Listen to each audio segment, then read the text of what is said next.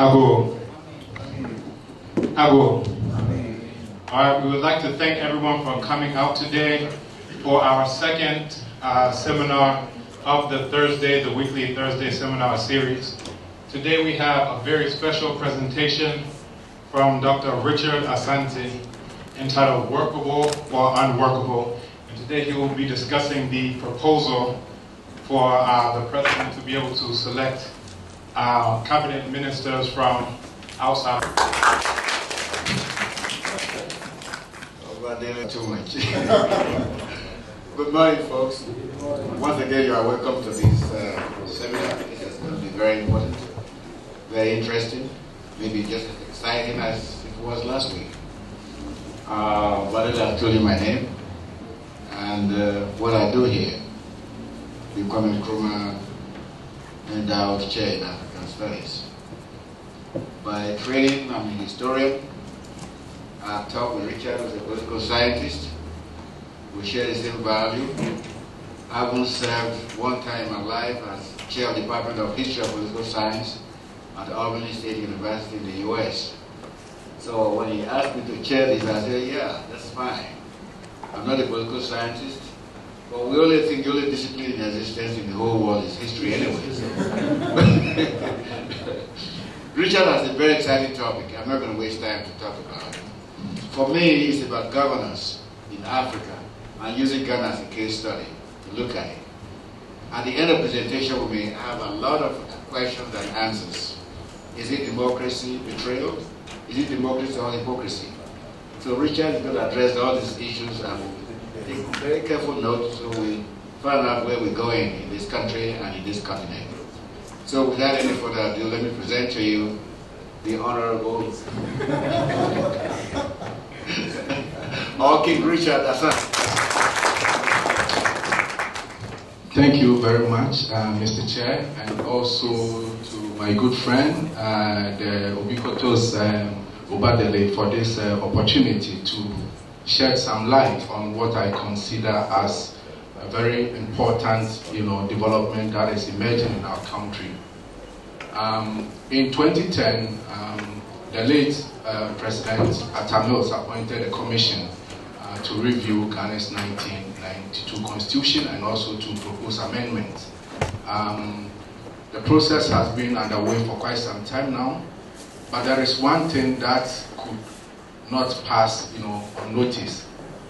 One of the most contentious issues has to do with appointment of ministers, either from within or without.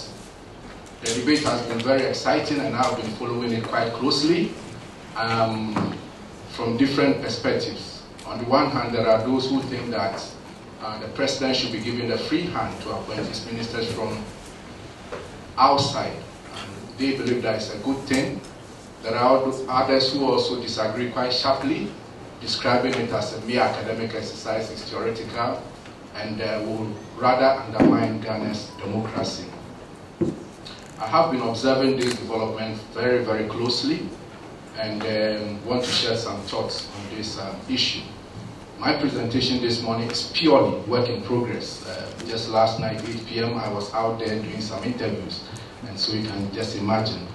The topic itself is still, work in progress, not attractive enough. I would want to sharpen it a bit. The questions, set of ideas that I have also not sharp enough. We'll be glad to have it sharpened.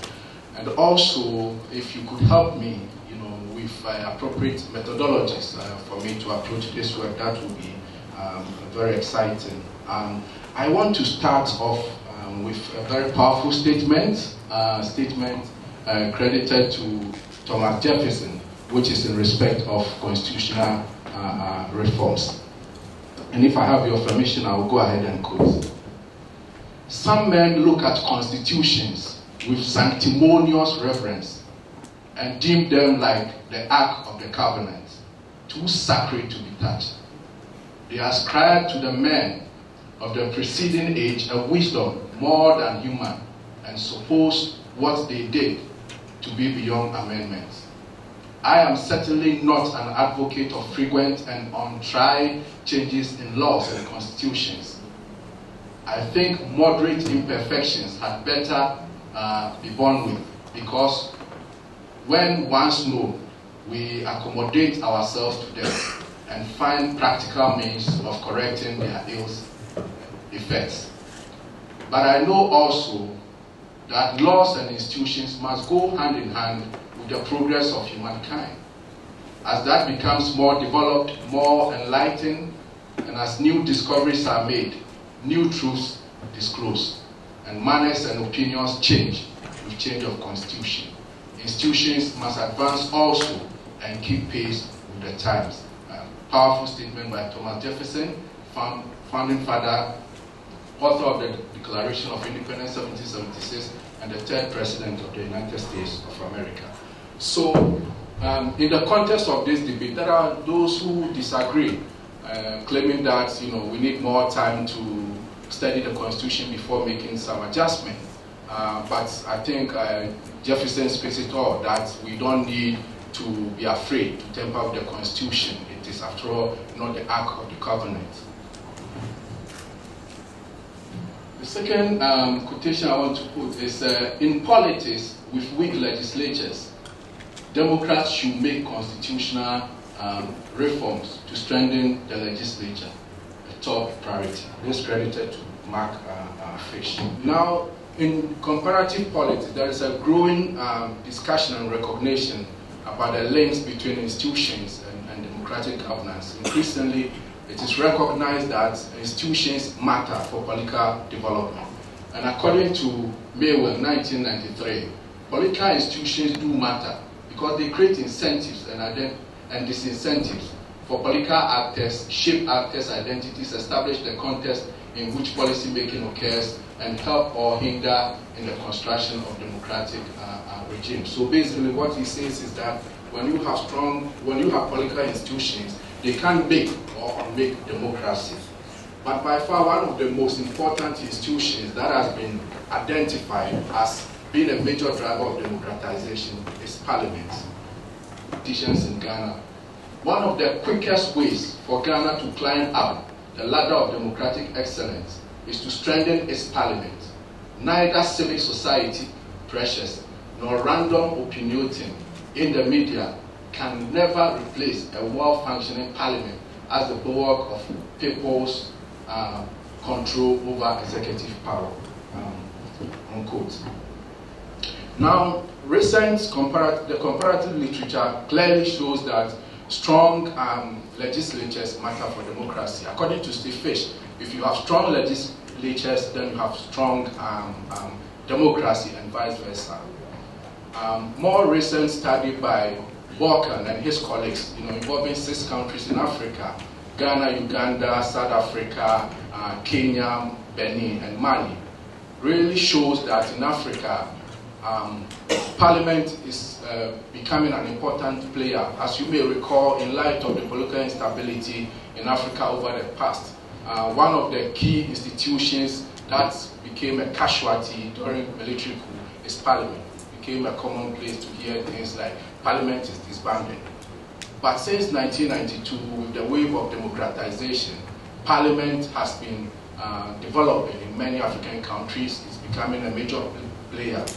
Nevertheless, the progress across Africa is uneven. In some countries, Parliament, has been strengthened, but in other countries, become weak.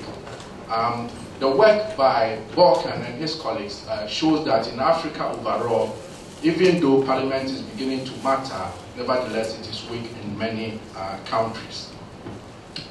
In his volume, in that very same book, Stefan Limbeck wondered why Ghana, in spite of the progress that it has achieved over the years, continue to have a very weak parliament. So the literature says if you have strong democracies, then you are likely to have strong parliament. And if you also have strong parliament, you are also likely to have strong democracies. So how do we then explain growth in democracy in Ghana, yet weak parliament?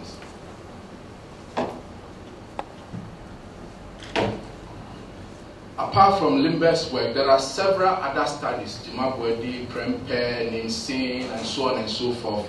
All of them point to one thing, that our parliament is the weakest link in our democratization. So the question then is, how do we explain this historical puzzle of a country that appears to be doing well, that is described as political success story, achieve political stability, yet is characterized with weak parliament? Other questions that emerge from this is, does parliament serve as a check on the executive? Does it really matter if ministers are selected from outside or inside? How can Ghana strengthen its legislature to effectively undertake its oversight responsibilities? Now, in the literature, several scholars have cited one specific provision as responsible for the weakness of Parliament. And that provision specifically is Article 78(1), which enjoins the President to appoint majority of his ministers from among members of Parliament. Now,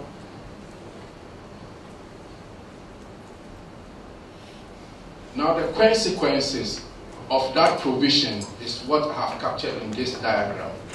I have been observing very closely for quite some time now the relationship between the executive and the legislature, and what I consider as extremely, very, very complicated relationship than previously recognized in other studies. I will attempt to quickly go over this. Now, my story is very simple. There are two groups of politicians. One is the executive, one is the legislature.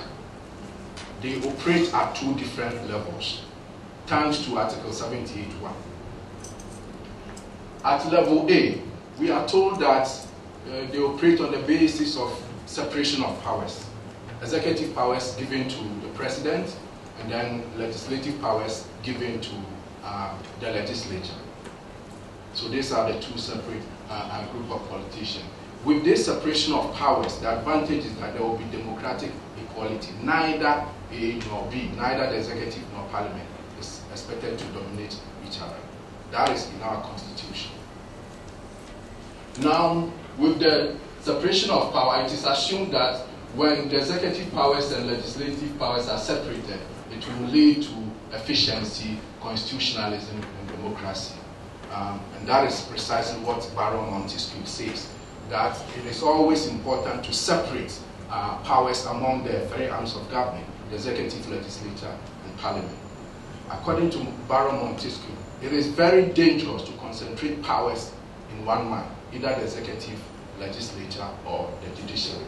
Because when you do that, then the liberty of the people will be denied. And worst of all, you lose everything, right, when you concentrate power in one hand. So it is always important to separate powers, and when you do that, then it will lead to efficiency, constitutionalism, and democracy. So that is what the first level of our constitution says. But the same constitution also at the second level says that, well, it is not good enough to have this, separation. There should be some convergence at some point. And that is precisely what Article 78(1) does, that there should be some fusion between the executive and the legislature.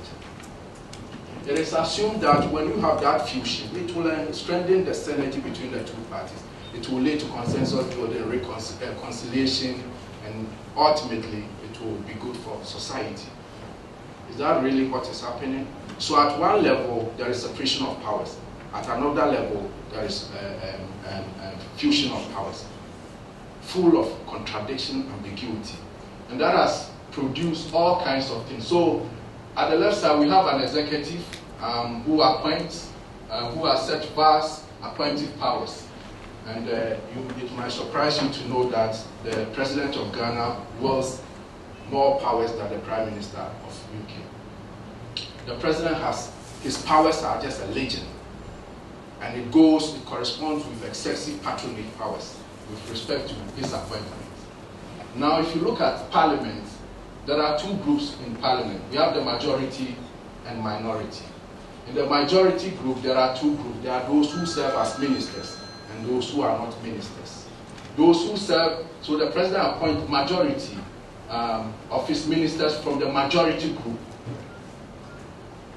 Some of the appointment could be ministerial appointment, it could be boards, it could be ambassadorial, and so on and so forth. Precisely, the President of Ghana has vast appointive powers.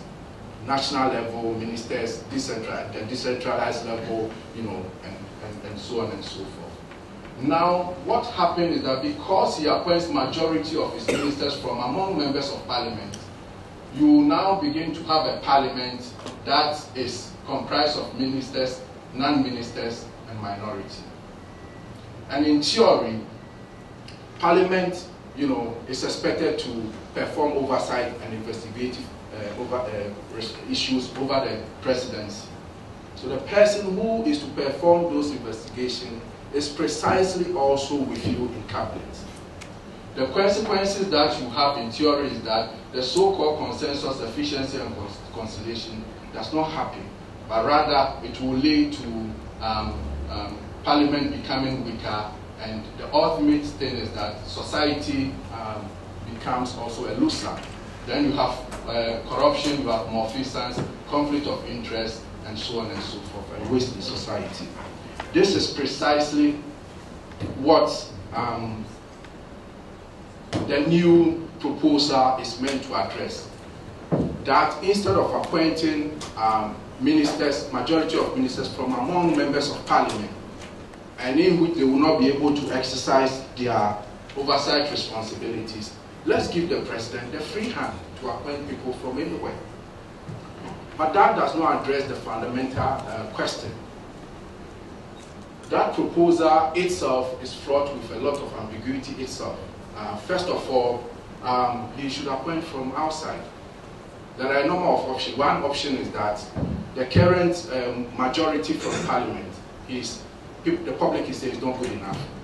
So the president has a number of options. He can decide to retain the same formula that I will appoint majority, more than 50% from parliament.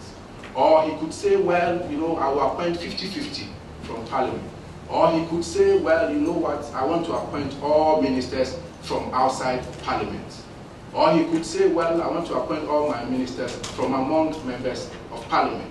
Or he could say, well, you know what, I want to appoint all my ministers from outside Ghana. Or he could say that, well, I want to appoint part from Ghana and also part from outside Ghana.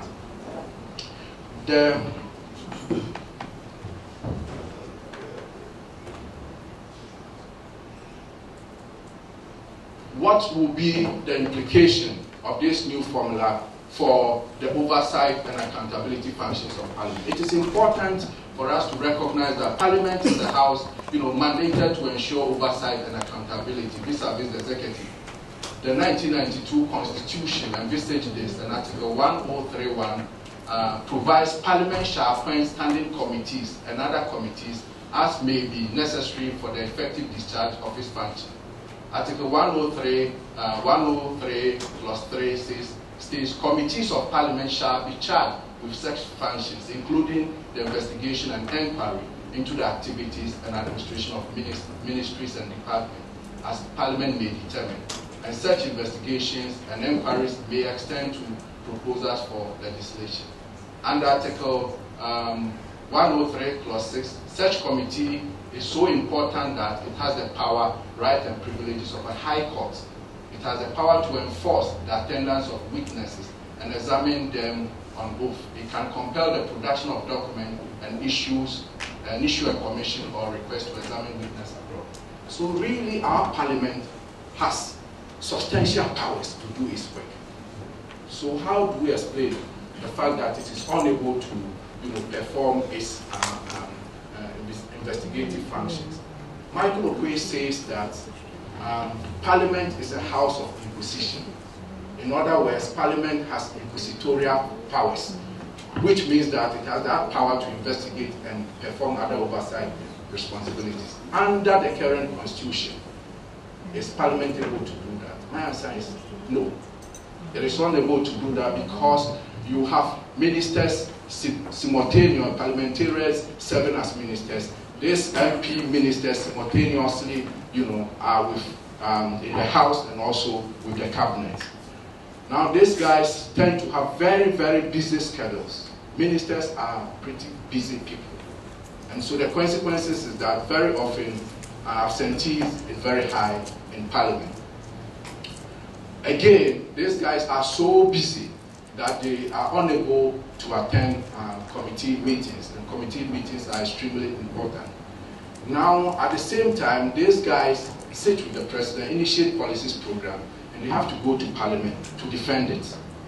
And according to Mike Okwe, when his party was in opposition, he used to grill other ministers. Now, when his party came to governance, and when he was appointed a minister and was also serving as a parliamentarian, he never posed a question to any of his colleagues who showed up, because of the whole concept of principle of collective responsibility. We sit with the president, we initiate the bills, we do everything. You have to go to Parliament to then defend it. So that is also one of the major issues at play. So really, what is happening is that because they play that dual role, they are unable to exercise that, inquisitorial functions effectively. They are absent mostly from the House. And the evidence also emerging from Parliament also reveals that indeed those MP ministers hardly ask questions. A lot of the questions that they may ask will be constituency issues, but not precisely over what is happening. So it is expected that the new proposal that will give the free hand to the president to appoint his ministers from outside may help. But how? Because the options are so varied. Now, some civil society organizations are, pushing that the president should adopt the extreme option, which is that, well, even though I have free hand and I can appoint from anywhere, I want to appoint all my ministers from outside. The thinking is that if the president decides to do that, then the first level that I showed previously would work. It will be based on the principle of separation of powers. And the separation of powers ultimately will mean that Parliament will now begin to have the autonomy, the independence, to exercise its inquisitorial functions. It will also help the executive to go ahead with its ministerial appointment. But that second level, where there is that fusion, where there is that convergence, which is creating all the contradictions and ambiguities and so on and so forth, will be done away. So in other words, Parliament is detached from the executive. What that is going to be is that more autonomy, and with more autonomy and independence, Parliament will be able to assert its authority with respect to exercise of inquisitorial functions. The ultimate is that it will also reduce the bipartisanship. It will rather promote bipartisanship and not that level of excessive partisanship that often leads to walk away boycotting Parliament. And if Parliament is strengthened, becomes stronger, and they could speak with one voice, then the ultimate thing is that society will benefit, because the malfeasance, the waste, the inefficiency and ill that has characterized our society will be dealt with. So that is the thinking that many people are proposing. But there are others who disagree strongly. And a lot of these guys are in Parliament. They feel that the president should not appoint ministers, all ministers from outside Parliament. Rather, the president should consider appointing all ministers from Parliament. This is ridiculous, because if the president does that, then there is going to be disaster. It is rather going to perpetuate the old system, which has, undermined Parliament and not giving Parliament enough space to perform its functions. Now, granted that this separation is granted and is accepted by the president, what we're going to have is that we're going to have straight separation of powers, as it happened in 1979. So it is actually, after all, not new. In 1979, we had that separation of powers where, the president appointed all ministers from outside Parliament. Now, something happened when the then Minister of Finance, our own Professor Bennett, as Minister of Finance, delivered his budget, which was rejected by Parliament. That is quite significant, because Parliament said, well, even though we have the majority in Parliament, this budget is not good enough, so go back and rework on it. Indeed, the Minister of Finance at that time did that, brought the budget back to Parliament, and it was endorsed. But that created, a fertile ground for people to argue that the government, Liman government was weak, and consequently, led to political instability when he was overthrown. So this thought is also part of it. But my own position is that that event was a very sad one, because it demonstrated that our Parliament in '79 was, after all, gaining teeth to bite. And if they could, your own party, which is in majority in Parliament, could reject your budget and ask you to go and work on it, then we should have, carried that system to go. So there are that excuse that these ministers are given, and my position is that it's untenable. We can still go ahead and appoint majority of ministers from outside Parliament, 100%, and it will be better off, because then Parliament will have the autonomy, it will have the strength, it will be able to exercise its independence and oversight responsibilities. The committee systems will work very well. There will be efficiency, because that one principle of collective responsibility is no longer binding on them. Parliamentarians will be able to vote, based on their own line. The party whips can continue to do their job, but ultimately they will have a bigger voice and independence to do their work. So my main argument is that I am in favor of the proposal that majority of ministers should be appointed from outside Parliament, because I believe that it will help strengthen our Parliament. Parliament will be able to gain teeth, will be able to bite, they will be able to work closely, and the ultimate thing is that society will benefit. Now, if that is done, granted that majority, President appoints all his ministers from outside Parliament, then it will, the situation where MPs lead, control, and influence other MPs on the majority side will be dealt with. It will also mean that this time around, MPs will try to catch the eye of the Speaker and not the President. Under the prevailing constitutional arrangement, what happened is that a lot of the MPs on the majority side in Parliament always want to catch the eye of the President in order to be given a ministerial appointment, because ministerial appointment is regarded as promotion. Ministerial appointment also determines where you sit in Parliament. So ordinarily, you'll be sitting at the back. Once the President, gives you ministerial appointment, you move to the front seat. And the moment he sacks you, you move back to the seat. Can you imagine, the embarrassment? And I'm sure that there are a lot of parliamentarians who have suffered that. They were once moved forward, and once taken back. The emotional, psychological impact would never make some of them very good ministers.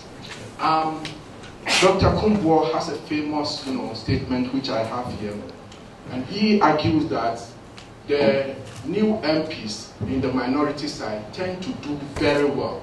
They are very committed to the parliamentary processes than the new MPs in the majority side, because he says that for the new MPs, all that they do is that they spend a lot of time parading, the presidency, lobbying for ministerial appointment, and other appointment to boards of corporation, and so on and so forth. So in the end, some of them you don't even see them. So Kumbo believes that those, because they spend a lot of time seeking for political appointment, doesn't help them to be career MPs. Then again, also it will help the politicians to decide whether you want to pursue a parliamentary career or you want to pursue other, ministerial career.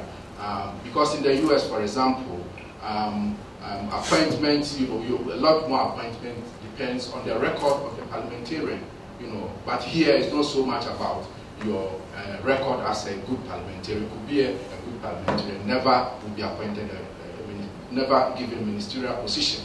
You could be a terrible parliamentarian, but you could earn a parliamentary, ministerial positions.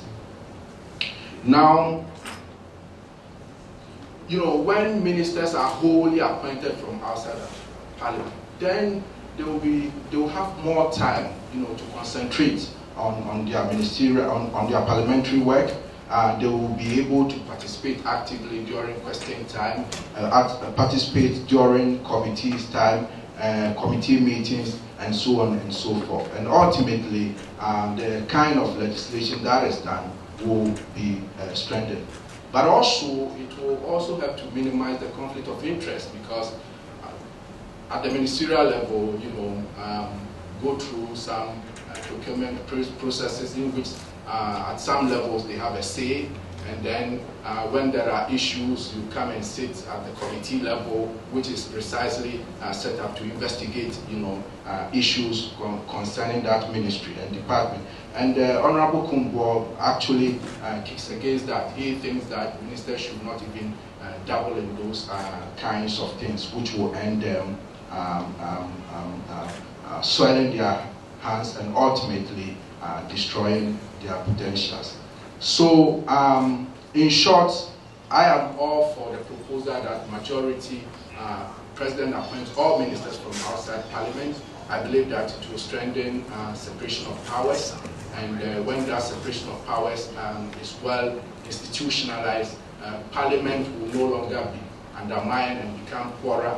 They will have, the autonomy, the independence to assert themselves in order to exercise their inquisitorial functions and powers. But at the same time, the executive will continue to have its enormous, appointive powers and authorities, but then again will have to be restricted to a certain sphere where that whole kind of contradiction, confusions would be minimized. Mr. Chair, thank you very much for the opportunity.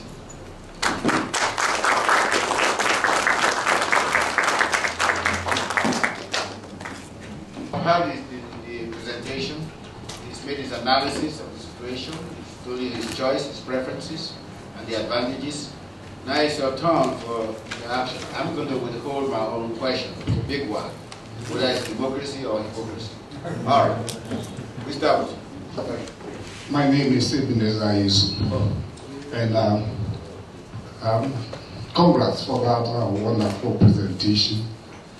My issue has to do with something which came in halfway or three-quarter way through, which as a historian I consider to be very important for us to look at. The history of the 1992 Constitution,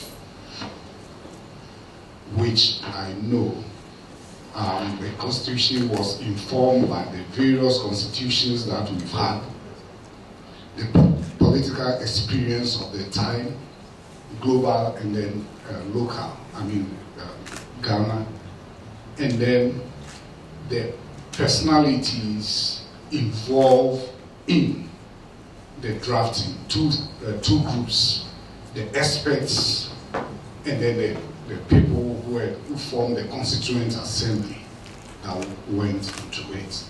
I think it's very important we need to be informed about all these ramifications. There's also the issue of the private members' bill. And it manifested itself on the return of the Black Stars from Brazil.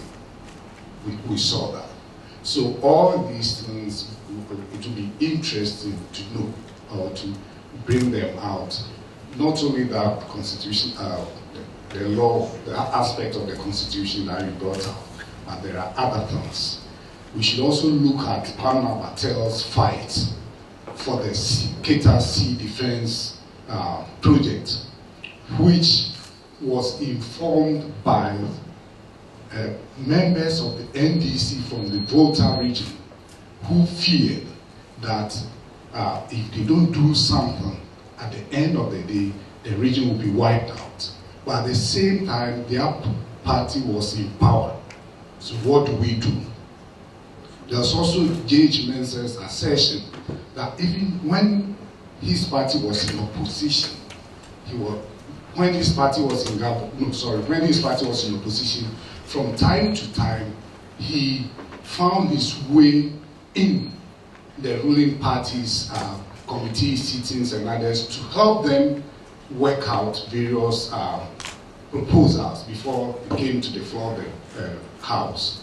So all these things I would like, or I would suggest, let me do that, I would suggest that you look at them, and then at the end of the day, we come to those reforms, and even we should go into the mind of the late Professor Mills. Why at that time? Why should he decide to constitute a committee to review the Constitution? Thank you. Thank you very much for educating us on this issue.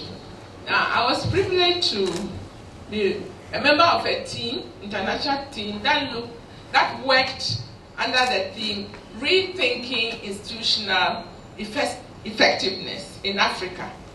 And we picked Kenya, Ghana, and Senegal. And we worked with people from various arms of government in each country. The conclusion was that the executive was too strong in Africa. In each country, we got that. Now, here we are. You are telling us that the executive should be made stronger because he's now going to choose whom he likes, where he likes, outside. How does that help us? And also, I was a member of the Judicial Council. I was quite fascinated then.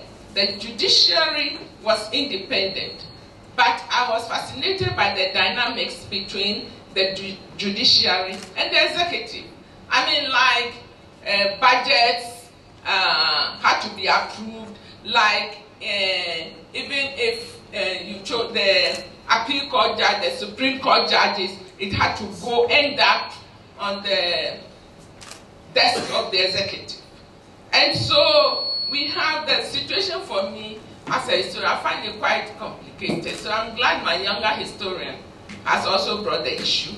And we're looking at, do we think from behind and come to the present before we move forward? And so these are issues aren't we going to make executive stronger than they are in this case? Thank you very much. Thank you very much, Prof, and for the interest in this project and also for your question. I want to start with Prof. Yes, Prof, you are right. As I indicated at some point of the presentation, that the President of Ghana wields more power than the Prime Minister UK. Precisely because in the UK, the Prime Minister is primus inter pares, the first among equals, and he represents a constituency. The moment he loses his seat, his constituents throw him out, he loses his position. At the same time, there is all kinds of conspiracy, and his ministers can conspire against him and he will be thrown out. But he also exercises enormous appointive powers. But there are checks and balances on those appointments. In the UK, they have what we call the formal and the non-formal one, which is by convention. So major appointments by the president will have to be vetted and reviewed by the Privy Council. And other appointments are actually done by the Queen. So there are checks and balances there. And within the US system, as I was working towards this project, I then recognized the wisdom of the delegates to the Philadelphia Convention of 1787. When, in their wisdom, after the preamble, they devoted Article 1 to Parliament, to Congress, or Parliament. They made sure Parliament was well taken care of, given enormous powers, right, before Article 2 was devoted to the executive, and says that Congress can unseat the executive through impeachment, but the executive cannot remove Congress. But at the same time also, there are other checks and balances within the US system, that even though the president has enormous appointive powers in terms of military, in terms of Secretary of State, those high-ranking, ambassadorial and so on and so forth, he requires consent and advice from Congress. In the same vein, somebody will say, oh, but Ghana, we also have it. We have the Council of State and the President, a lot of the appointment to key positions, including ambassadorial, will have to be approved by the Council of State. So what is important here is the extent to which we have other countervailing powers and authority that will enforce the checks and the balances on the executive. And I think that those countervailing power and authority is very weak in our constitution, even though we have some.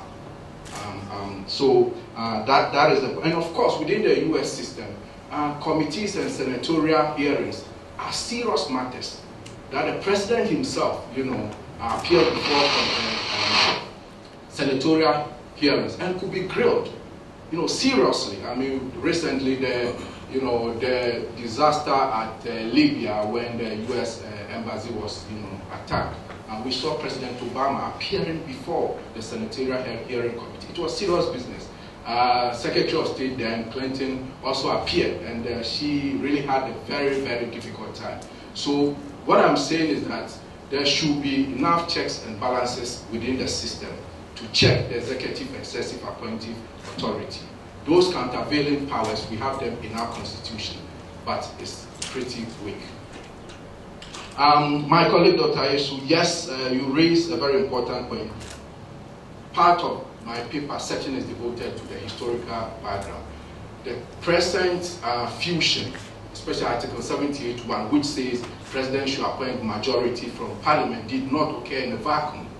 You all remember the independent constitution was based on Westminster. It was something that when the British were living, they just handed over their constitution to us, something that we never identified with. And they told us that we should move with it because that is how they have developed their country. Nkrumah and others rejected it. Unfortunately, after Nkrumah was overthrown, we saw the Westminster principle also introduced in 1969. We saw, the consequences of that, because it says that the Prime Minister, should appoint his ministers from among members of Parliament. So, and in Africa, and including Ghana, there is a tendency for people to vote along ethnic and regional lines. So, herein lies the enigma at that time, that we have a Prime Minister who has majority in Parliament and never had a seat, one MP from one region. The consequences is that he gave a ministerial appointment to people within Parliament, and because he had no seat, he had to leave a whole region, which was a disaster. The consequences was the ethnic tensions and so on and so forth, which contributed to the demise of the Second Republic in 1969. So those who put the 1979 Constitution together, really did a great job because they looked back and saw that the Westminster system was not good enough. So let's try to appoint ministers from outside Parliament. So here, whether you have people from one region or other in the region, in Parliament or not, it's not a big issue. The President can go ahead and appoint all people. But because of what happened when Bennett's budget was rejected and ultimately there was instability, when the Committee of Experts sat to draft the 1992 Constitution, and they proposed something really interesting, the split executive. They proposed that there should be a Prime Minister who should be the head of government and a President who really will be more ceremonial. And you and I could understand why Mr. Rawlings would not accept being a president with merely ceremonial powers. So he rejected that provision, and ultimately we went in for what is it that we have. People have criticized the Committee of Experts for including Article 78(1), that ministers' majority should come from Parliament. But as I've indicated, they looked at our history and realized that those kind of instability had occurred, and we needed something that would be more acceptable. People have criticized them, but I think that they did a great job because that provision is innovative. But just that in constitution re-engineering, there are always issues. You may want to resolve one issue, but it will lead to something else. So that historical context is fully addressed in my paper, that people should understand the inclusion of 78(1) within the historical dynamics and context of Ghana's history. Thank you. All right, let's take another two set from non-historians. Thank you for an exciting, discussion. First, I wanted to know, until we had this debate about the constitutional review and the aftermath, I didn't really know that Ghana's constitution as it is today, 70% of it is borrowed from the Kenyan constitution at some point in time. And so my question was, this option we are debating, what is it we can hold in other places as best practices, so that we can say it's because of this that we are, going to opt for this. The other thing was about, I thought I would also hear a bit about our party structures. Because when you are really talking of listening to my other old political scientist, well, Dr. Edu is not here, but over the years we have heard about, patrimonialism and other things. And my understanding was rewarding people for some loyalty, which necessarily doesn't have to be rooted in being chosen as a representative from your area. So I was wondering, looking at how our party system is organized, how the president taking people outside parliament would look like and what the repercussion would be for our democracy. Thank you. Actually, our chair brought up was the idea of democracy as hypocrisy, and I think he will speak to that in terms of the Ghana situation. What I wanted to do was bring this up in terms of the U.S. situation. A lot of African countries, we find ourselves modeling ourselves after what we find in the West, in the U.S. and in the U.K., without necessarily taking into account some of the challenges with those systems. One of the things, if we look at a U.S. democracy, you have electoral colleges where the president is actually chosen by a select few. And you saw this in some of the past elections in the 2000s, where even if the majority gives a popular vote for a specific president, a very small select few can say, we reject that, and this is who will be president. And even from the inception of this electoral college, some of the founding fathers, quote unquote, said, the people are too stupid for us to ever give them the power to make these types of choices. So democracy, and when I say democracy is hypocrisy, Malcolm X had a very famous quote where he said, until black people get the types of rights, they talked about second-class citizenship, that until there shouldn't be anything called second-class citizenship, either you're a citizen or you're not. So he was saying that democracy is hypocrisy until you can show that all of the people have this type of representation. So just saying all of that to say, if we have a very hypocritical system, and then we in turn are trying to model ourselves after those types of systems, what types of challenges, would come up, or do we actually see in the Ghanaian situation and in other situations as well in Africa? Thank you very much. I will go back a bit because I left the issue of private member bill, private member bill. So since 1990, inception of the current constitution, among parliamentarians, the exercise of private member bills has not been done. Basically, parliamentarians as lawmakers in Ghana, but they are not the source of law, because whenever they want to pass, introduce any bill that has financial implication, it will have to go through the executive. So that is the issue about the private member bill. Now, best practices, I think that the key thing to consider when you are constructing constitution, doing constitutional re-engineering, or when you are reviewing a constitution, should reflect on the values of society. You see, Americans, why is it that they didn't just copy the Westminster from the British?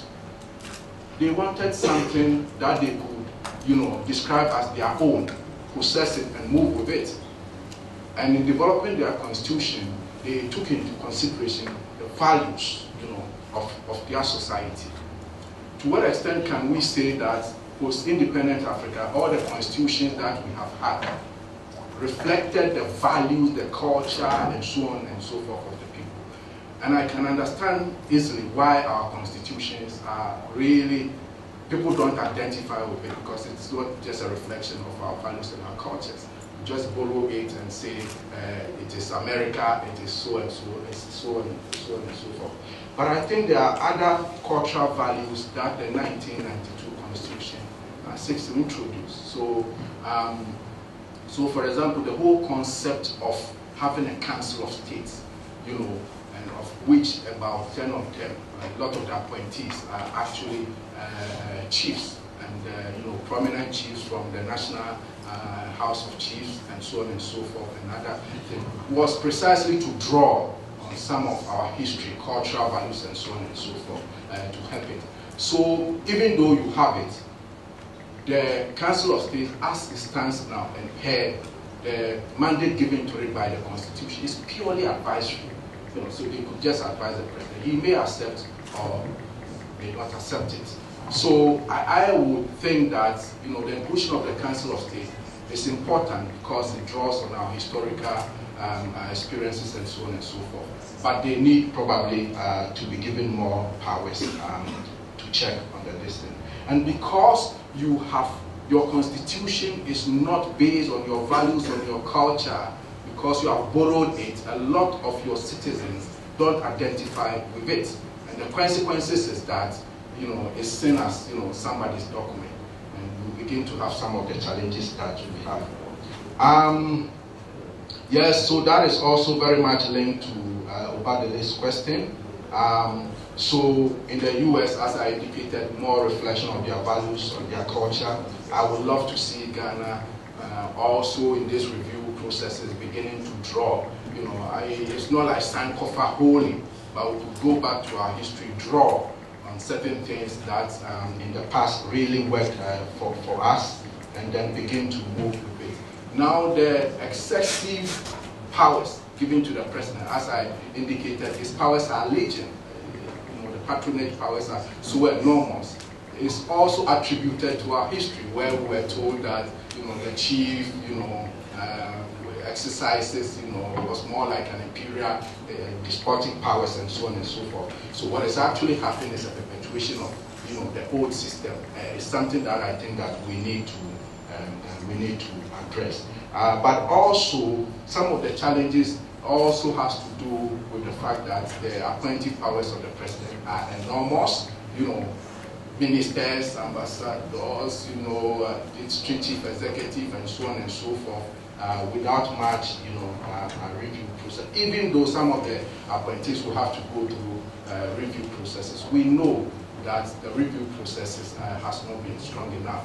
And then Professor Kui told me just yesterday that at the review, when they do, when Parliament sits on president nominations, you know, what happened is that if you are a minister, if you are an MP who have been given ministerial appointment, if you appear before the committee, I mean, usually 5 minutes it's done because you are one of us. I think those processes are not good. We need to tighten up, you know, and scrutinize our appointment quite closely.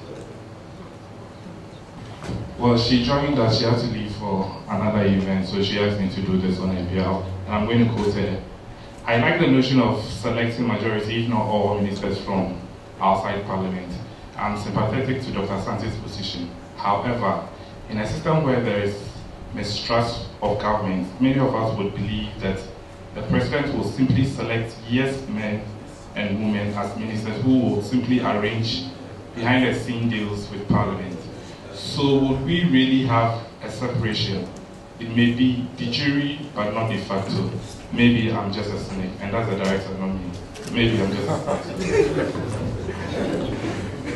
Okay, can we take one more question before we address both of them? I think this is a very, very important topic. And as a political scientist myself, I think I have enormous interest in this subject because it touches on the question of institutional development. Mine, I believe, is probably not necessarily a question of questions, but there are a few comments that might help, as you indicated at the beginning, to improve the paper. I believe that for those of us who listen to you, it would be great if somewhere at the beginning of the paper, the historical accounts of how we arrived at the 1992 Constitution, and especially Article 78, which is the basis of this paper. It would be important if that narrative is given.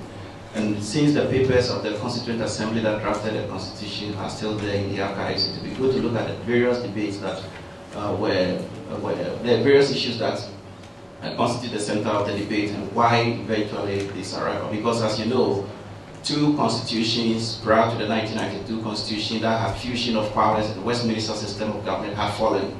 Two constitutions that had the separation of power that you are actually advocating for had also fallen. So some way, somehow, there is a fundamental question of why do we want to return to one of them?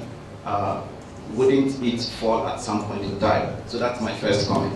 The second comment, so therefore we need to be guided by history.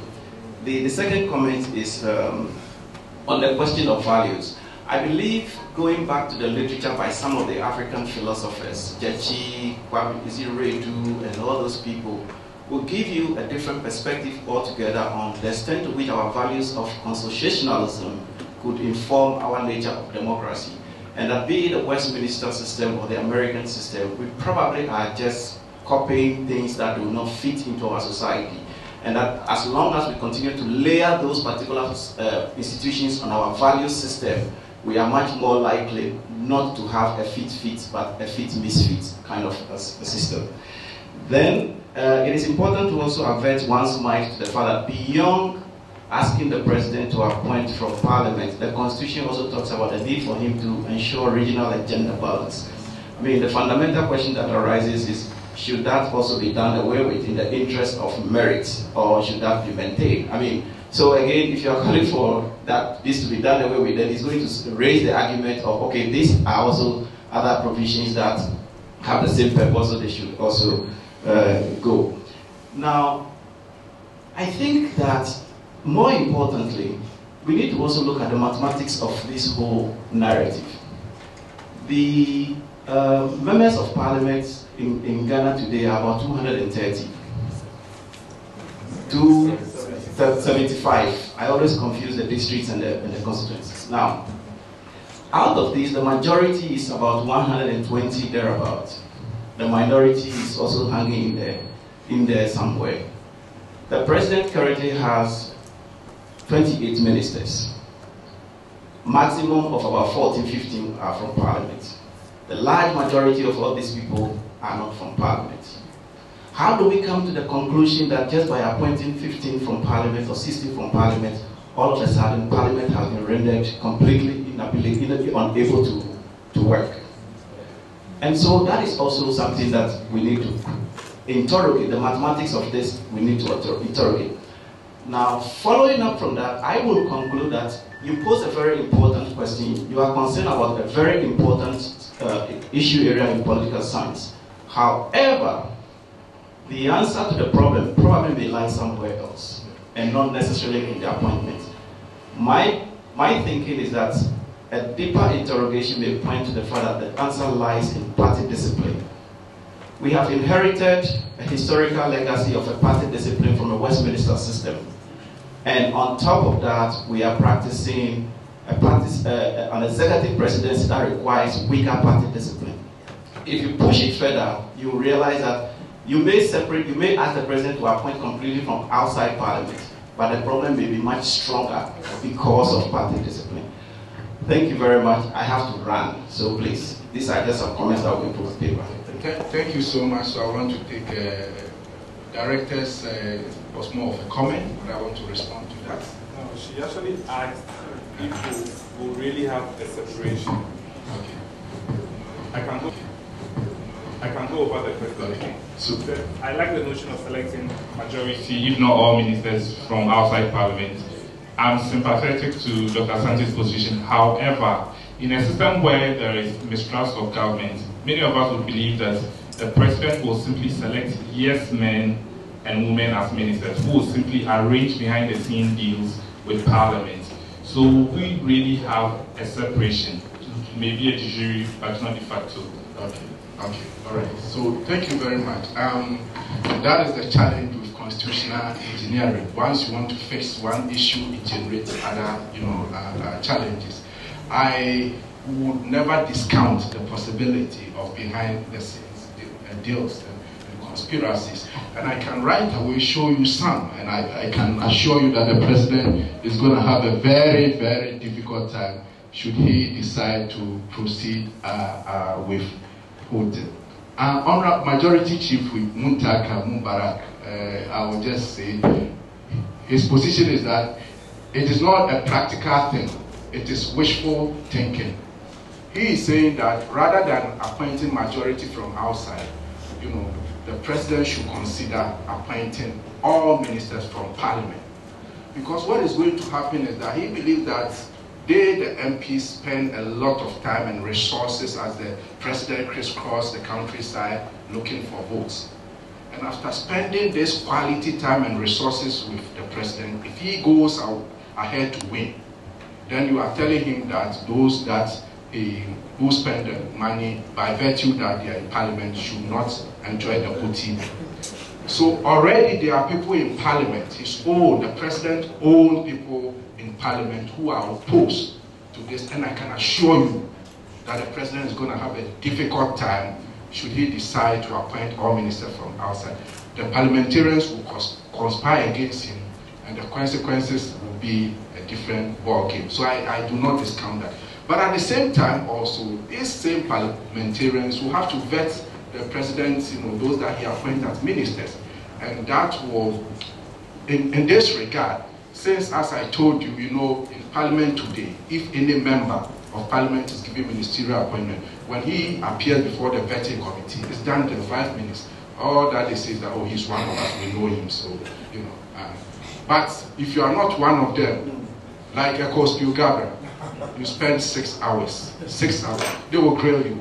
So trust me, we have great brains in our parliament. I've had the opportunity to do interviews there several times. But because of the current system, and collective responsibility, you don't talk. So yes, I recognize the conspiracy behind the scenes to make the president powerful. But I think that it is something that is workable after all. The historical context, as my colleague, Dr. Pesa indicated, is very important. Okay, so cabinet, whether there will be misfit or no misfit and so on and so forth, are some of the challenges that I think that we need to address. But it's important because in my work, I've gone back to look at some of the existing political philosophy, Jechi, Redu, great works and great minds, with regards to what they say, because even the whole idea of good governance, that is what I'm talking about, which emphasizes accountability, transparency, and so on and so. Those values, these scholars have clearly indicated that they are not new, but were something that was present in the traditional African political system. Indeed, if they were present, like issues like consensus building, as a scholar, I've always wondered, why is it that it's become so difficult among Africans to foster consensus building? Because it is one of the things Jechi and all those philosophers have indicated existed in the traditional political system. Why is it that today we find it so difficult to do that? So I think that we can go back. I'm not in favor of Sankofa borrowing, an excessive romanticization of Sankofa, but I think that there are still values there that we can draw. And I must also add quickly that the 1992 Constitution really takes into consideration some of those values. But as to the extent to which they are enforced and even people are aware of is quite debatable, because there are others who don't see and identify with the Constitution. They think that it's an American something or UK something. So we will benefit if we are able to do that. Now, with regards to the issue of, the directive principle of state policies, which says that the president, in making appointment and development, must ensure, there is gender equity and fair representation and all those things. They are still binding on the president, and I still believe that there is a way that the president can respond to those constitutional provisions which will help our country the more. So by appointing ministers from outside parliament, it doesn't compromise in any way the directive principle of state policy, chapter 6, which I believe is extremely critical. And if you must appoint from those who have won the favor not just of you, but of a constituency, that can be a break on the cronyism. So that strikes me as one possible benefit. And there are two factors you didn't mention that strike me as very important in setting this question in context. It's hard for me to see how going from 50% to no mandated number would make a dramatic difference in the character of executive and judicial power and behavior. But you do have in Ghana a much, much larger cabinet of ministers than in many other polities, more than double the number in the United States, for example. And you also have extraordinarily strong presidential powers on devolving down to the local level. So in Britain and the United States, whether they're modeled or not, and I would be the last one to say the United States politics today is a model the world should emulate. We are virtually crippled by sectarian political deadlock, gridlock in the United States just now. But nevertheless, the fact that governors of states, mayors of cities, the lower levels of government are entirely independent of the national executive strikes me as a strength, and perhaps that's something that should be reconsidered in the Ghanaian context as a way of rebalancing between judicial and executive. Thank you very much. I'm David Hokema from Calvin College, director of the program here. One more.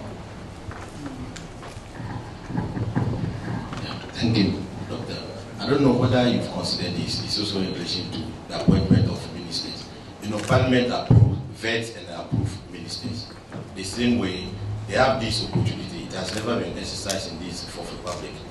Vote of censure or vote of no confidence.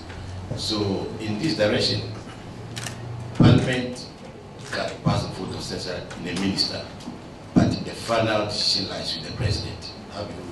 Where do you place this?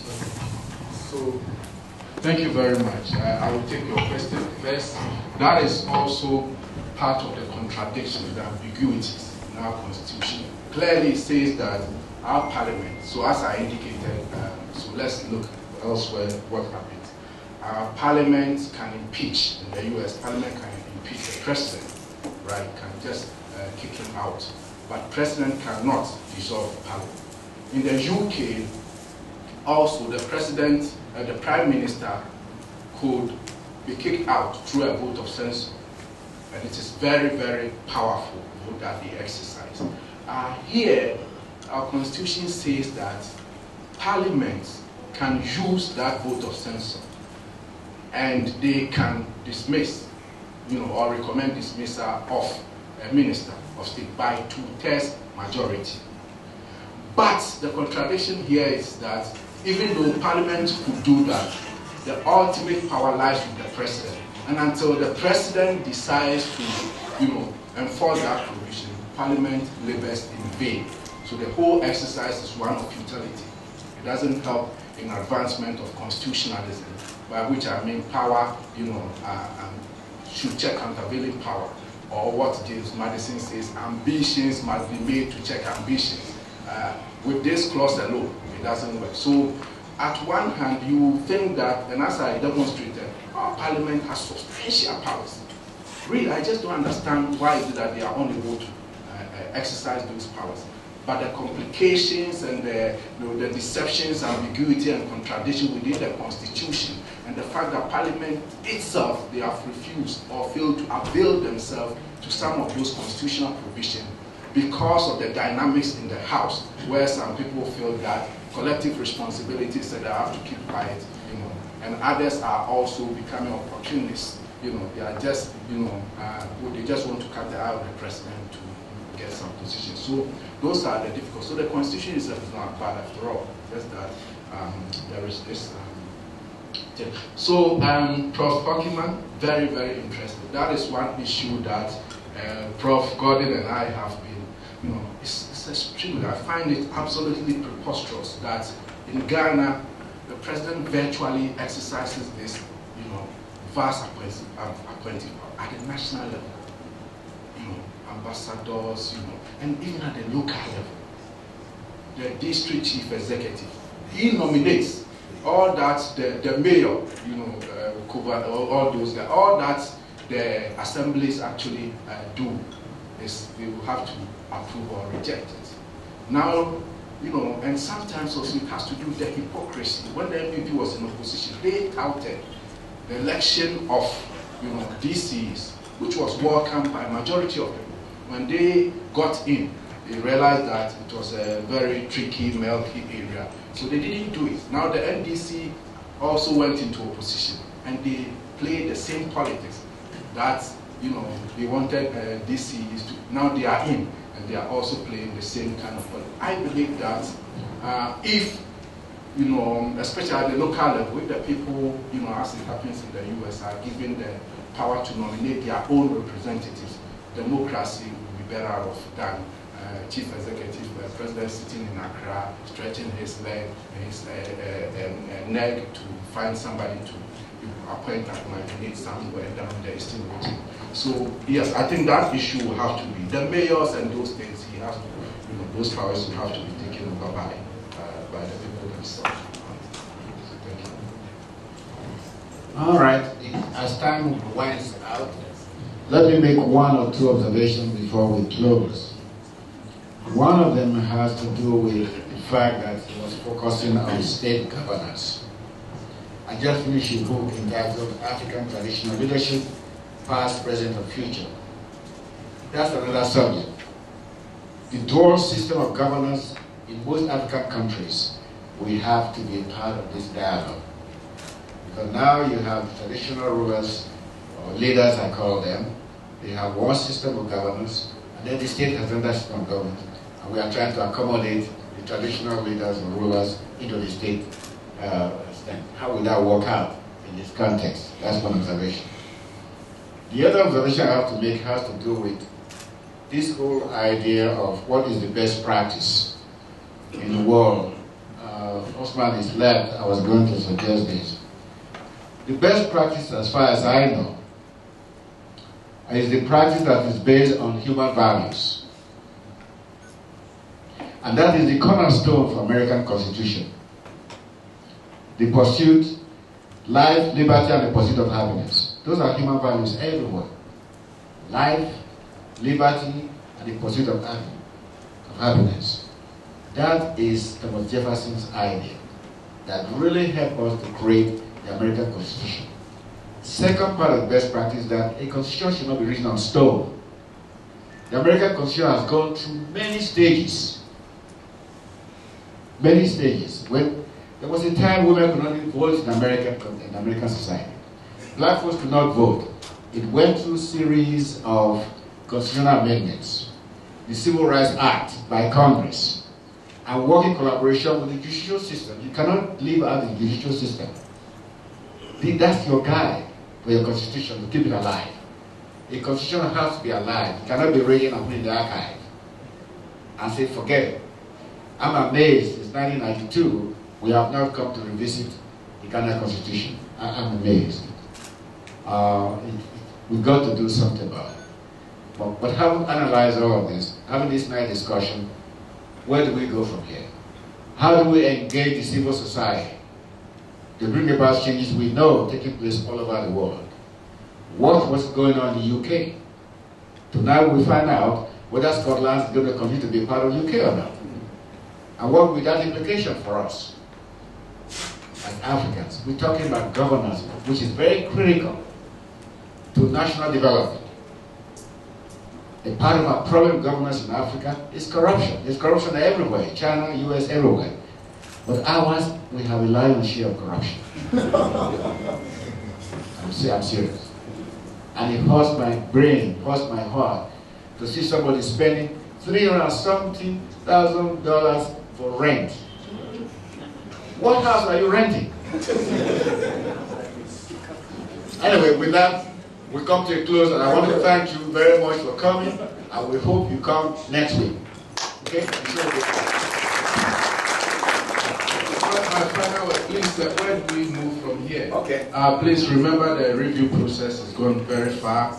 As part of the mandate, they are supposed to come out with a bill, which ultimately will be put before referendum for you and I to vote either yes or no. Now, what is going to happen, unfortunately, is that all the key issues will be jumbled together in one document. That's unfortunate.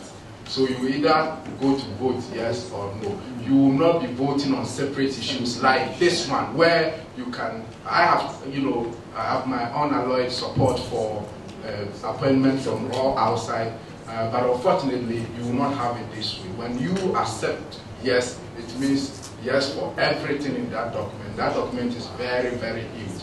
But in between, I guess you can be part of the conversation and know that constitutional review process is not like an act of the covenant that you cannot touch, or when the act is coming, you have to hide your face. So please don't hide your face, be part of the process, and ultimately it will advance constitutionalism in this country, political stability, and we'll all be happy people. Thank you. We'll keep our seats. Thank you very much. Ago. All right, I would like to first thank both Dr. Asante for an exciting, thought-provoking, and electrifying presentation, and also our honorable, distinguished, and respectable chair, Professor Emeritus, endowed Kwame Nkrumah Chair, Professor Jacob Gordon, for on late notice agreeing to chair this presentation, and did quite a good job as well. I would like to thank everyone for coming out again. We had questions as to even 5 minutes before the start as to whether we would be able to fill up the room.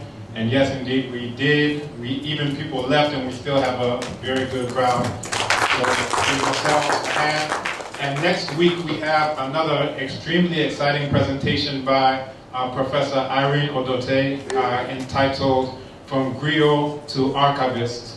And she will be detailing the historical role that a griot, chief linguist, all of these would play, and how an archivist also is recording history in various forms, in various media, as we are even doing today.